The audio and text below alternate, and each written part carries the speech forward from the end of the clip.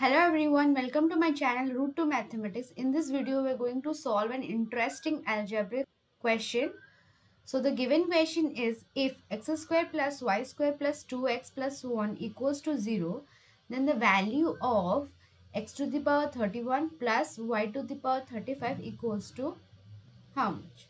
So we need to find the value of this expression from the given equation. So without any delay, let's start solving of the equation solution. Okay, so we have one and only equation, that is x square plus y square plus 2x plus 1 equals to 0. Okay, so from the given equation we need to find the value of x and y. In the next step we will arrange the equation like this: x square plus 2x plus 1 plus y square equals to 0. Okay, by looking this term, I'll apply an algebraic identity, that is a plus b whole square equals to a square plus b square plus 2ab. How will apply this identity in the equation? By taking a equals to x and b equals to 1.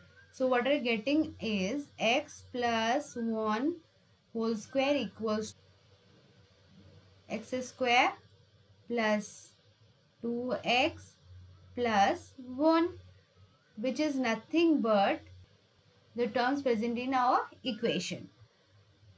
So just put x square plus 2x plus 1 as x plus 1 whole square. So we have x plus 1 whole square plus y square equals to 0. Okay, equals to 0. Okay, in order to satisfy the condition, the expected solution of this term and this term must be 0, so that 0 plus 0 must be equal to 0.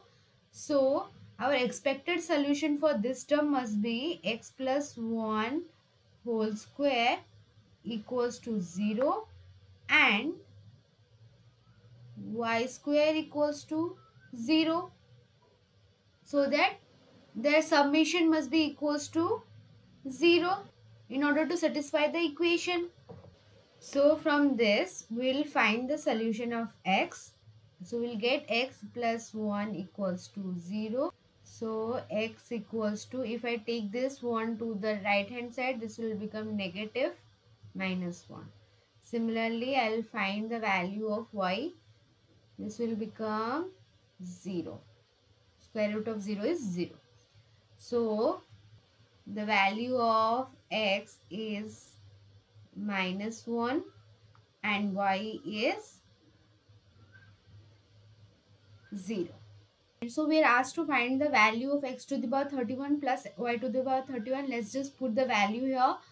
So x to the power 31 plus y to the power 35 equals to minus 1 to the power 31 plus 0 to the power 30. In this term, we will apply an exponential law, that is when minus 1 to the power n, where n is the any whole number, this equals to minus 1 when n is odd and 1 when n is even.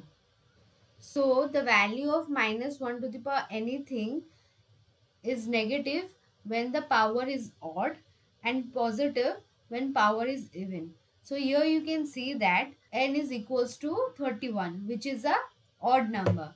So we'll have minus 1 as the answer and 0 to the power anything is 0. So we have minus 1 as the answer. Thanks for watching. If you like this video, please subscribe to my channel and hit the like button. Thank you.